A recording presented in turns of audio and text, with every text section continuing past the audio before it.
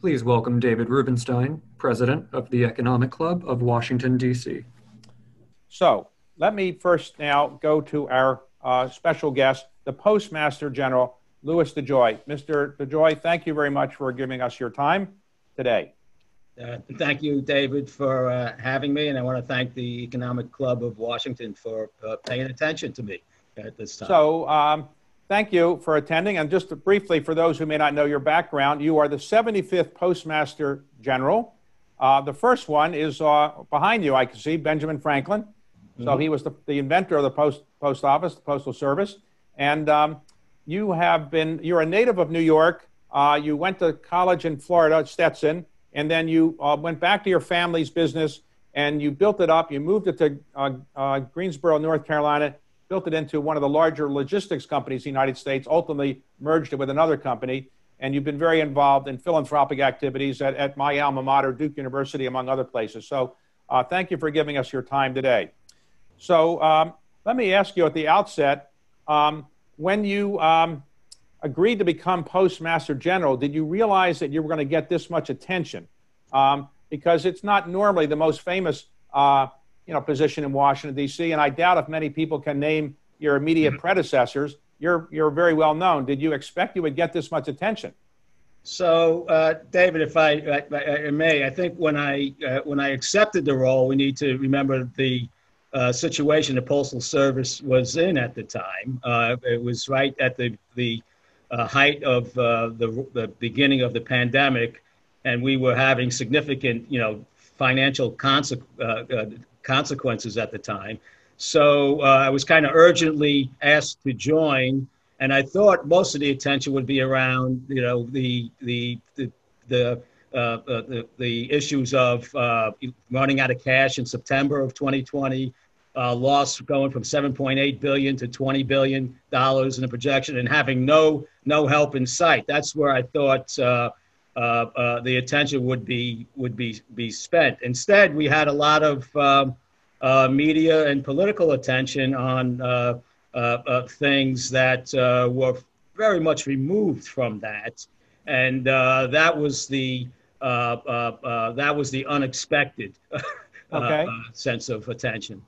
Any second thoughts about having taken the job? You had a very comfortable life in Greensboro, North Carolina. You were very active in philanthropy, and your wife was ambassador. What would always be nominated to be an ambassador to Canada? Any second thoughts about taking this job? No, not at all. I mean, this is a fantastic organization with very committed people, and I think we have a very promising future if we get a few things aligned and move forward with them. And I think I have a certain type of expertise and availability also, and willingness to engage in this type of activity. So I'm happy, I'm excited. I think the team, I've had a warm welcome from the team here at the Postal Service. And we are working hard to move forward, to get through the election and get on with our ambitions to be an exciting player in the marketplace. So as I may have told you, I have a special interest in the Postal Service because my father worked in the Postal Service his entire career, retired when he was 55. And I had a summer job once at the Postal Service. My job in college, when I was at Duke, in between, I think, freshman and sophomore years, I was a mail carrier, which was actually one of the best jobs I ever had, and I enjoyed it. So I have a special interest in the Postal Service. I never got invited back for the second year, and I don't know whether you can figure out whether I didn't do a good job in the first year. You could dig out the reports. I thought I did a good job, but they didn't probably think so. We so have I didn't high get invited standards. back. We have high standards for carriers, and it is a tough job. It's not easy, and it was not easy. They gave me a little can of mace for when dogs come after you, and so on the first day on the job, a dog was coming after me, so I got out the mace can and I sprayed it, and then unfortunately 3 houses later, the owner of the dog came up and said, "Did you spray my dog?" And I said, "Yes." And she said, "Well, couldn't you see he's blind and he has no teeth?" I said, I didn't know. I'm sorry. So anyway, I was the last time I used the mace, and maybe that's why I didn't get offered the job for the second summer. In any event. I saw where we have about 450,000 dog bites a year. Oh, really? Yeah, it's a big problem for our carriers. Okay, well, maybe I just picked the wrong dog. I don't know. Okay, so I'm going to ask you a number of questions which you've been asked ad nauseum, I'm sure, but for our audience, I'd like to kind of go through them again. So when you took the job, were you asked by anybody at the White House or the president to slow the mail down? Did anybody say slow it down? No, and a million times no. I've had very little conversation with the administration. The Postal Service is an independent organization. I report to a board of governors, a bipartisan board of governors, and that's where where my plans for what we do at the Postal Service get approved. Those beyond my authority. So to date, we've had no real input. I've had no input from the White House on anything, nor would they have any authority to direct me to do anything. And while they may have some great ideas, I don't know. I haven't heard any yet concerning us. But all of these would be vetted through our normal leadership process and the board of governors, and that's how we run this organization. Okay, so nobody said slow the mail down, and is nobody called you later on and said, hey, you're doing a good job of slowing the mail down? They didn't call you about that yet. No awards for slowing the mail down from the White House, no.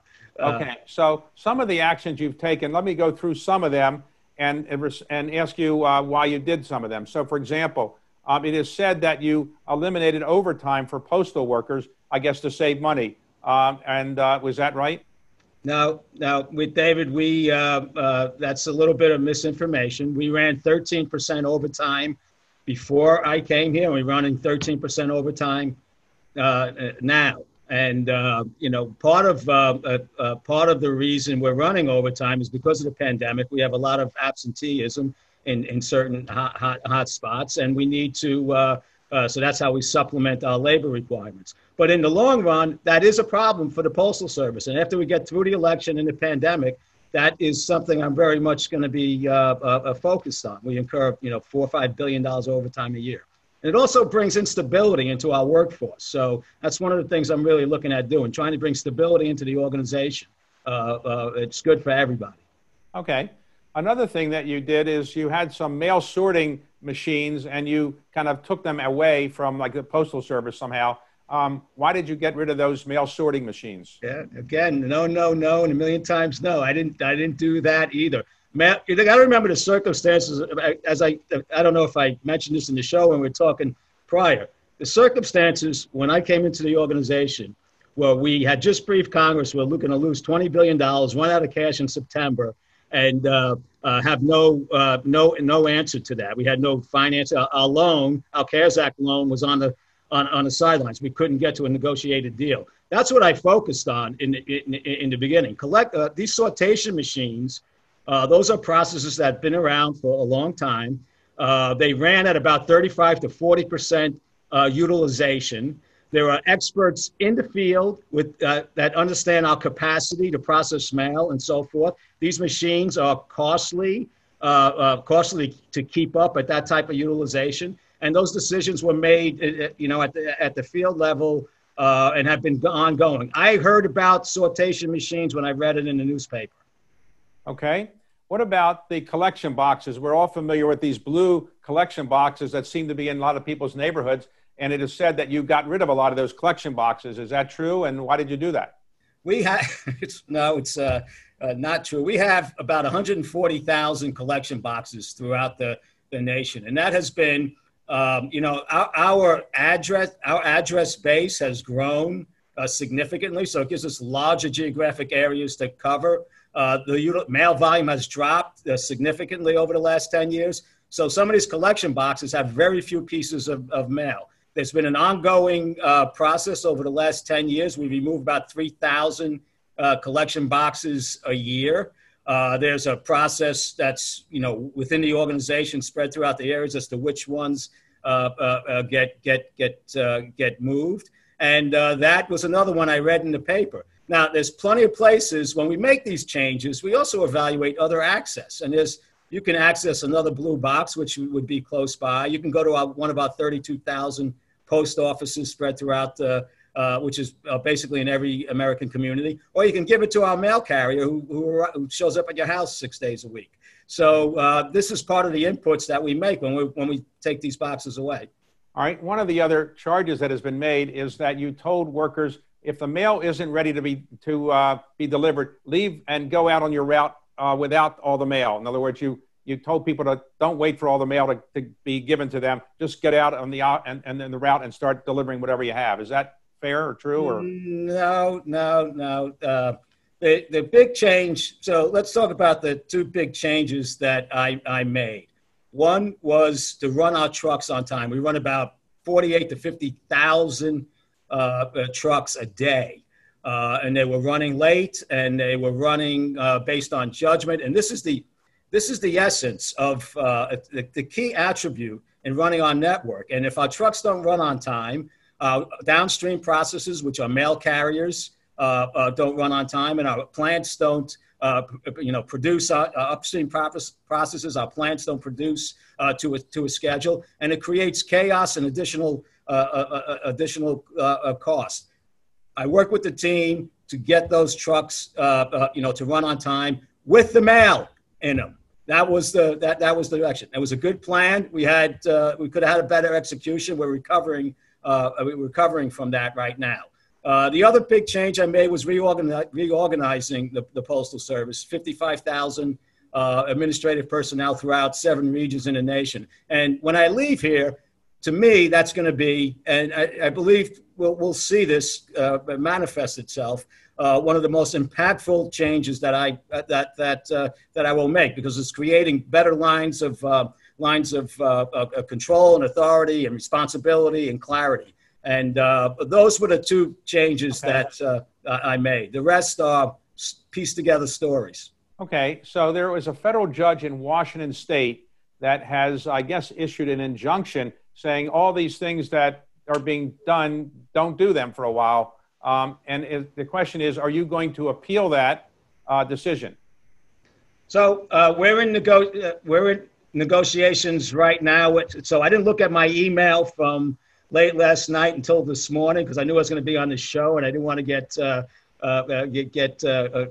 upset or anything. But many of the things that the judges have decided that we already announced we were doing, a month and a half ago, when I put the stop to some of these things that were normal processes for us, where we are in negotiations with them, and hopefully we will come to a conclusion without having to appeal them. And the American public needs to know we are prepared and committed to deliver election mail, and that these rulings are really not necessary. But at the end of the day, we abide by the law, and the decisions will be made between us and the Justice Department whether we appeal them or not, if we don't get satisfaction. The decision to appeal or not, is that the Postal Service decision, the Justice Department decision, or the White House decision? Who's in charge of making that decision? Not the White House. White House is not. The Justice Department will be the entity, the organization that leads us through this and make the decision. Okay. Should we move forward, in conjunction with our legal department, which is working very closely with them. One of the other decisions was made by a New York judge last week as well, Judge Marrero, I think it was, and he said you have to make certain that that all election mail is considered first-class mail. So is that a problem for you, or are you going to appeal that decision? Yeah, so I mean, that is a typical process. He's making a decision on something that we already do. First class is a definition of a class of mail and has a certain treatment to that class of mail. We're talking about the physical handling of ballots, and in many cases, we treat ballots with a higher priority than first class mail. And we will be advancing. We will maintain the processes that we have always in the past, which is if we see a ballot, we want to get it through the system and get it delivered quickly. Okay, you recently had a call with the, 50 secretaries of state from the country, from each of the states, relating to a postcard, I guess, you had sent out to people about mail. And you said in that call, as it's reported in the press, that maybe that you should have consulted them. What was all that about? Yeah, so I think what I said is we got the, so here's what it's about, okay? The Postal Service is probably it is the most stable part of our mail-in vote process over the last several years, right? Our processes have been the same. Our delivery times and so forth have been the same, and our message has been the same. It's basically vote early. It's like you don't send your Mother's Day card on Mother's Day, right? If you wanted to get it before Mother's Day, and votes are, I don't know if my mother's watching, but votes are more important. I suggest that you take it a little more care than you would a Mother's Day card. But states, there's 50 states, all with different requirements, and they're evolving requirements. Some states still haven't made their decisions yet.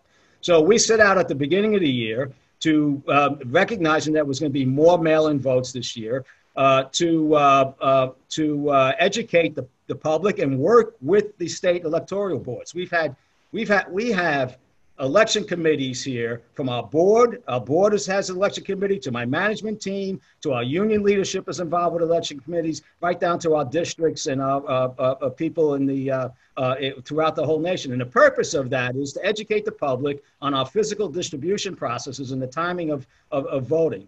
We have a website, we have commercials we put out, videos, meetings. We've made like 10,000 contacts throughout the country at different electoral personnel.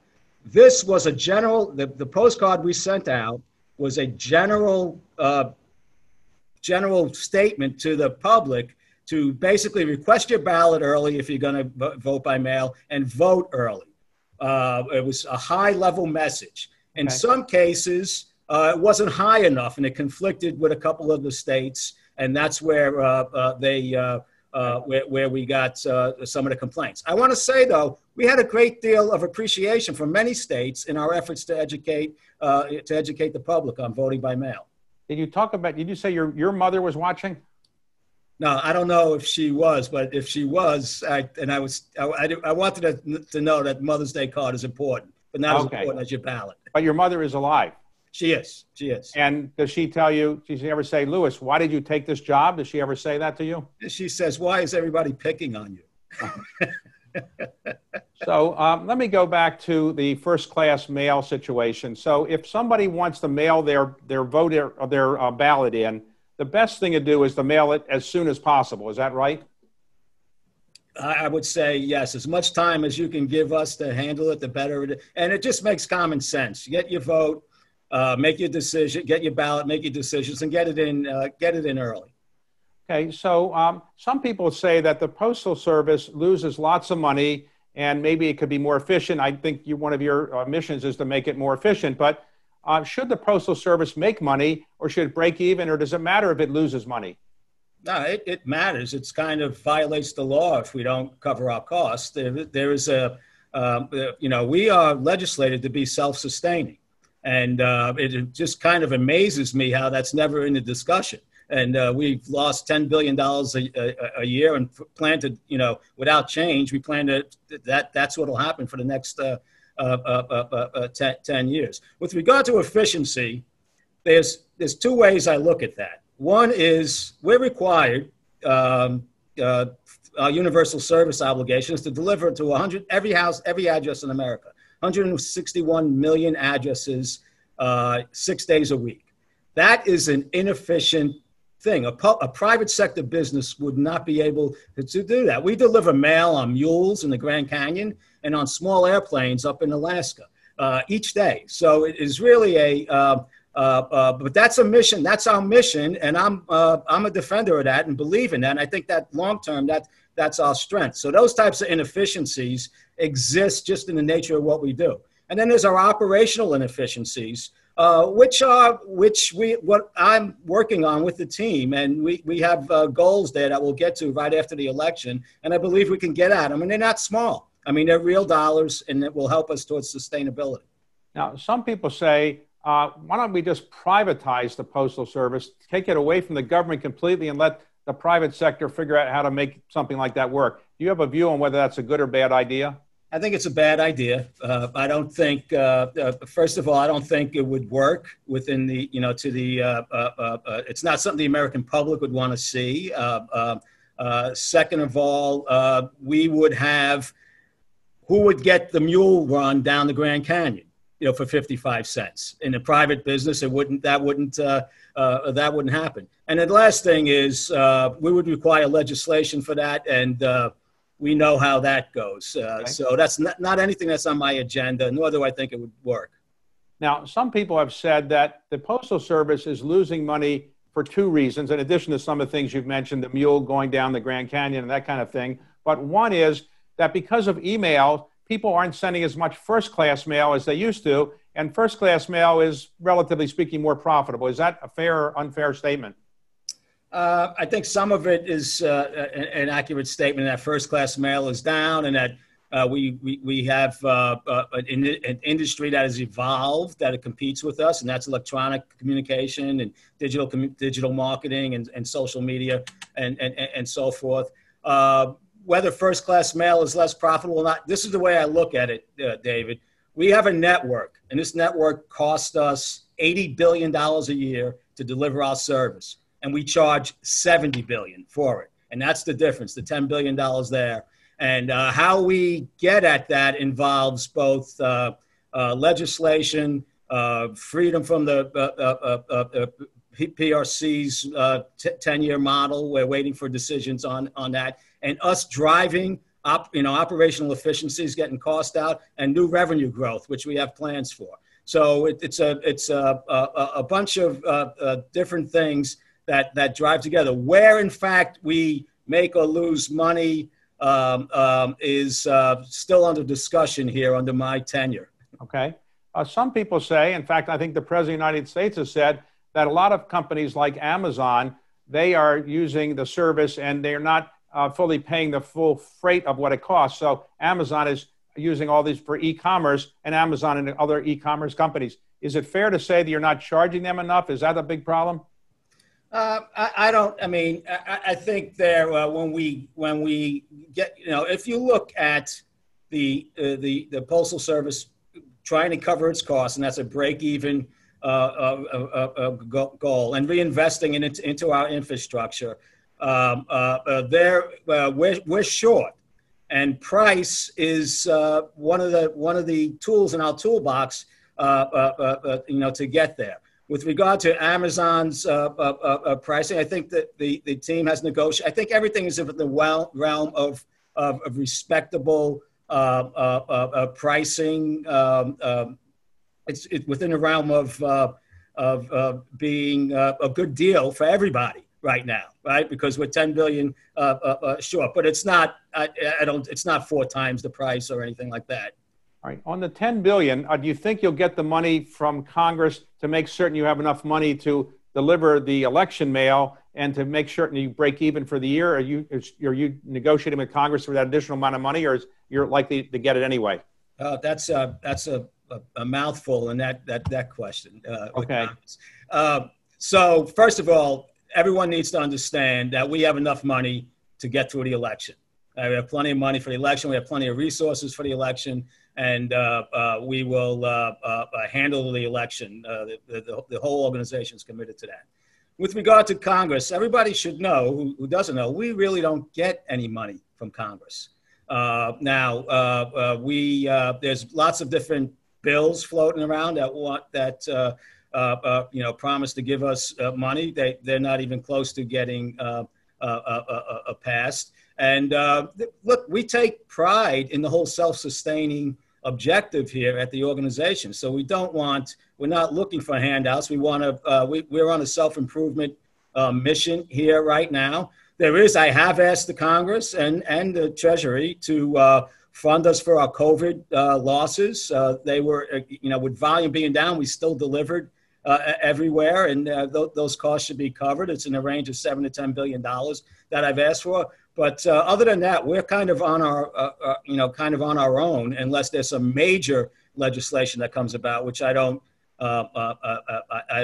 see. And if they just gave us money, we'd be back in 2 years, whatever the amount is, right? Unless we have some fundamental change to our business model. We have a broken business model, and we need to change that. So Congress doesn't give you money, but does Congress lend you money from time to time that you borrow money? Because how do you meet your deficit every year unless you borrow the money from somebody? We don't pay our bills in some cases, right? We have we have the deferment of some of our retirement payments, and we do borrow. We do borrow from a treasury-oriented banking system. We have about 15 billion. We did get to a deal with, when I came, the deal with Treasury for 10 billion under the CARES Act was kind of dead. And I called Treasury, and we worked work with the Treasury Secretary to get it back on the table, and we came to reasonable accommodations for us to borrow money. Let's talk about COVID. Many companies have been working remotely during COVID. I guess the Postal Service can't really work remotely because you got to deliver the mail. So how do you manage the Postal Service remotely like many other companies, or have you just not been doing anything remotely? Within our administrative offices, we have many that are working remotely from the administrative side. We have basically two stories here on the pandemic. One is the story of, the tragedy that the whole nation has experienced. We've had about 10,000 of our coworkers contract the disease. We have about 2,000 out right now with it. And we've lost 91 of our coworkers. And it's really been, a tragedy like it is for the rest of the nation. The other side of the story is extremely impressive, and most of it all of it really done before I got here. And this is one of the great things about the Postal Service, how it can gear up and focus on national emergencies, our efforts in terms of getting PPE out to the workers, our procedures, putting in procedures and so forth to take care of the workers. Great work with our union leadership to give us work rule relief so we can move forward. The union leadership was very involved with us on looking at safety in our plants and to our carriers. And this all came together very, very quickly. And we could say we delivered, to 161 million homes, 99.8% before the pandemic, getting there. And it only dropped a couple of, it's like 99.5. So we still fulfilled our mission, throughout the nation on that. So another crisis you've been dealing with has been the fires on the West Coast. So how have you been able to deliver the mail, if you have been able to? How are the postal workers' health affected by the air and so forth? How are you dealing with that? So again, very similar type of impressive, the most impressive thing to me in the organization is our ability to respond to these national emergencies. Where people not only are the communities dislodged from their homes and have these issues, but we live in those communities. Our workers live, our employees live in those communities. Yet they still have to go out, and it's actually like the first symbol of restoring normal behavior is when the mail starts showing up again, and it's really something special to see. I went down to Lake Charles last week. We had the big, the hurricane hit Lake Charles, and it was bad. You could see how bad it, how torn up the city was. And I went to one of our delivery units, and it was just that most of these workers didn't have lights, that may not have water in their homes, but they were coming and working hard to, to deliver their mail to their communities. And from a safety and administrative standpoint, the process. I mean, we have air quality tests, masks that we get, different types of equipment we give people to go out. So we maintain the safety of our employees, and we work with our union leadership to make sure that everybody agrees that it's safe to proceed, and then we do the heroic work that we do in these cases. Okay, so when I was growing up, I believe I have it right, the mail was delivered twice a day. It's hard to believe that, but I think that's true, and on Saturdays as well, and as it still is. Do you think the mail needs to be delivered on Saturdays as well? Some people have suggested cutting out Saturday delivery as a way of saving money. Do you have a view on that? I do. I think that 6 day a week delivery is legislated. I think it's a hard thing to get changed, and I also think it's the strength of the strength of the organization. It's something I'm taking a gamble on that we can use to connect to the American public in a better way to entice them to use us more. And you got to remember, we have 32,000 post offices in every community. We get about 1 billion visits a year to these destination locations. And if we get a combination of the continued contact with the American public from our carriers, it's one of the major reasons why we're the most trusted organization in the nation. And then, potentially expanding some of our connection in the communities with our post offices. That's a big initiative of mine. Part of my reorganization was to separate and establish a whole delivery and retail and delivery part of the organization, headed by a very experienced new chief retail and delivery officer here, Kristen Seaver, a longtime employee, and she also has a digital background, IT background, and we're very, very much excited about the things we're going to do in that area to help us grow. How many total employees does the Postal Service actually have? 640,000, 100,000 vets. 640,000. And is it, the composition is what percentage are men and what percentage are women, what percentage are white, what percentage are African American? Do you know? So we have about 500,000 unionized employees. We have, as I said, 100,000 vets. We are about 40% minority in the organization, and I would guess that we reflect the male-female statistics of the population. It's really an unbelievable reflection of the American public, and we're a big impact, to the American economy. So if I wanted to send a letter overnight to some place in the United States, I have, I guess, 3 big choices: UPS, FedEx, and the Postal Service. Why should I pick the Postal Service? Let's suppose I'm not familiar with any of them and I just want to get a letter overnight delivered to somebody. Why should I pick the Postal Service? So in general, we're cheaper. We deliver on time, and I'll give my plug that it's good for America because we need to be sustainable. So I'm asking for everyone's business out there. Okay, so let me talk a moment about your own background. You grew up in New York, and you ultimately went to college, I think, in Florida, but you moved back to New York. Your father had a small, as I understand, trucking business of some type. Is that right? Yes, sir. Yeah. And how did you take a small trucking business, which I think had less than a dozen employees, maybe less than 20 employees, and build it into one of the larger logistics companies in the United States? How did you do that? What was your skill set to do that? My skill set was in public accounting. I was a CPA, an auditor. I had seen many different industry. I had audited many different companies, and that gave me a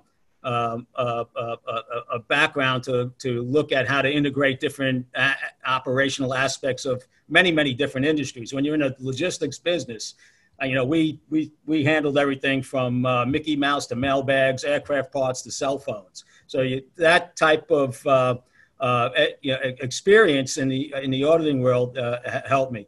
One of the big pushes was I didn't like trucking, so I needed to move on into something else. And at that point, that was the beginning when I really got my running legs. It was the beginning of the introduction of technology, information processing technology into business. And I looked to do broader, to try and differentiate ourselves, broader turnkey type projects using technology and engineering. And I was a good salesman, and I convinced people at that particular point to move forward and with my organization, one step at a time. And we had once we started to have our model out there, it gained very wide acceptance, and we became very selective in the type of business that we did. Now, you ultimately moved the company to North Carolina about 20 plus years ago. How come you don't have a North Carolina accent? You still have a New York accent. I chose to use my New York accent today for you, Dave. Okay. But you moved your company there, and what was it, for people that don't know, what does a logistics company do? What is your actually service that you're providing people when you're a logistics company? What is that? So, you know, I always looked at and there's many different things that different logistics companies do. We manage transportation, and we set up big centers and had, you know, our leading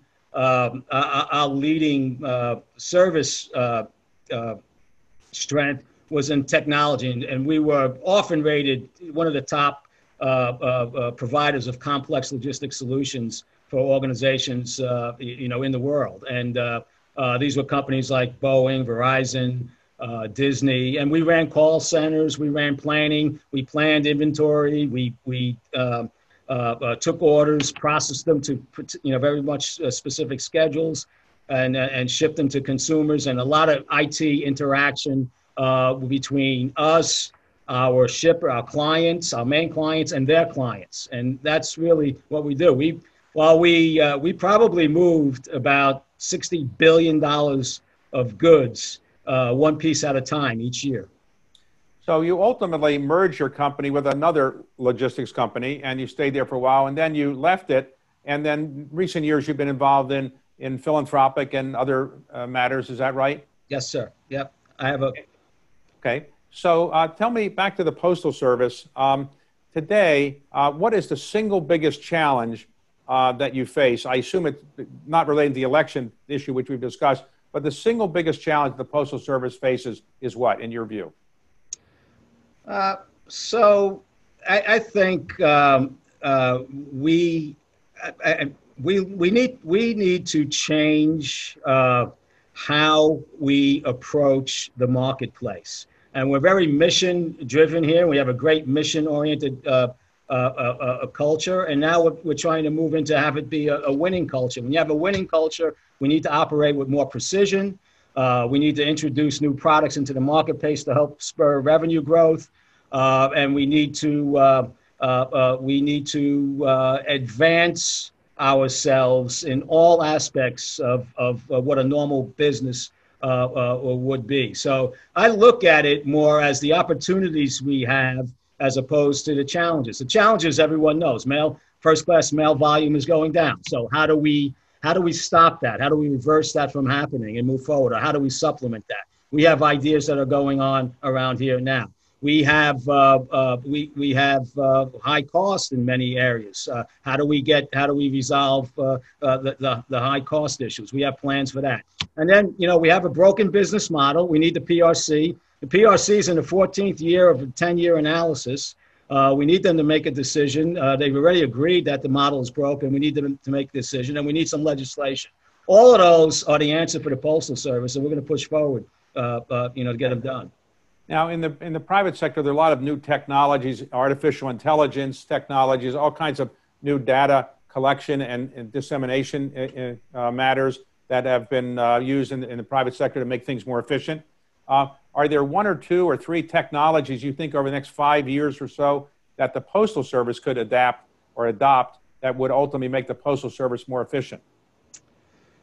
So we have a lot of information technology. We have some automation in our plants. I see us seeing that to evolve. But when we look at, we have to align the technology where our strength is.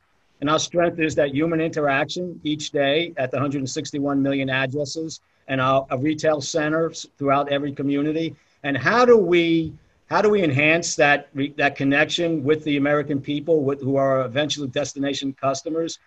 Through technology, how do we enhance our communication there with them, our interaction with them, so we stay connected? That's really where our focus is going to be on technology as we move forward. Now, back for a moment to the issue of the mail-in ballots and so forth. President Trump has said he's worried about maybe fraud and so forth relating to those mail-in ballots. I think you have said that you disagree with the president on that. At least your view is that you think the mail-in ballots will be delivered and there's not fraud. So is that correct? Am I correctly summarizing your position? So I want to say the Postal Service will do its job to deliver it's to deliver the ballots. Okay. And when the president goes into that, the Postal Service is not equipped to do it, which he's incorrect with that. We're equipped to do it, and we're going to deliver ballots. The rest of the discussion, I don't comment on. All right. So what has been the biggest surprise to you about Washington, D.C.? You've lived your career in New York and in North Carolina. Now you're in Washington. Has it been a more difficult environment than you thought? What's the biggest surprise on the upside and the biggest surprise on the downside to this job? So, I've been in and out of Washington. I wasn't not around various things that went on in Washington, but very, very, very little time here. I would say when I comment on that, I have to go to why I'm here, right? And the surprise really is, in a good way, how well I've been embraced by the team here. And how well they've engaged the ideas that we've collectively come up together with and moved very, very fast. When you think within 45 days, some of the impacts that we've had while being publicized as negative, organizationally, we are prepared to move forward and gain, achieve some of the objectives we had. And that's very rewarding and a pleasant surprise when you think about coming into the bureaucracy, so to speak, of Washington, D.C. On a downside, there's a lot of misinformation that gets promoted for a lot of different reasons. I don't care to get into, but it is filled with misinformation. Okay, so you have been appointed by the Postal Service Board of Governors, in which you also are a member. You're a member. You're a member of the Board of Governors? I am. And so your term goes for a number of years, as I understand it. So. If President Trump is reelected, I presume you would want to stay. But if President Biden or Vice President Biden is elected president, you have the right, I guess, under the contract you have to stay. Would you be interested in staying as well, or you don't really want to do that then? I have developed a really, really good bond with the team here. They're engaging the objectives, and I want to see them. I want to see them through. I think we have a path and we have a plan. To have a successful postal service. We need to bring Congress along, and we need to bring the PRC along and a few other things. But we have a plan, and I would like to see that through no matter who's president. Okay. And so today, what would you like people to most know about the Postal Service? Let's suppose somebody's watching and they just can only remember a paragraph or two paragraphs about the Postal Service. What is the message you would like them to take away from this discussion about the Postal Service? I think the biggest number one thing to understand, which I think most of the public does, is the 630,000 women and men that work here are unbelievably committed to fulfilling the mission, to the American people. It's really, it's heartwarming, and I'm very proud to be thrown in this seat and be the leader of this organization, because the commitment is second to none in missions that I've seen. I also, that's that. Also on the other side, I think the American public should know that we do not get funded by the government.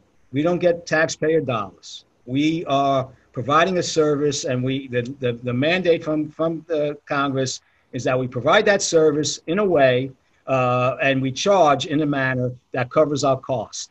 And there's often misleading things about service and funding and so forth.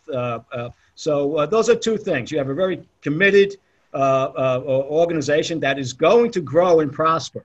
We're committed to expanding our connection with the American public. And now we don't receive taxpayer dollars. And we're proud of that. And we just need to operate in a little better manner and get a couple of breaks, from the regulators and the legislators. Well, you've been under a lot of pressure for sure, obviously gotten a lot of attention.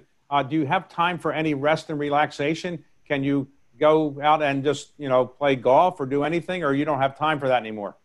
No, I don't. It's been, pressure.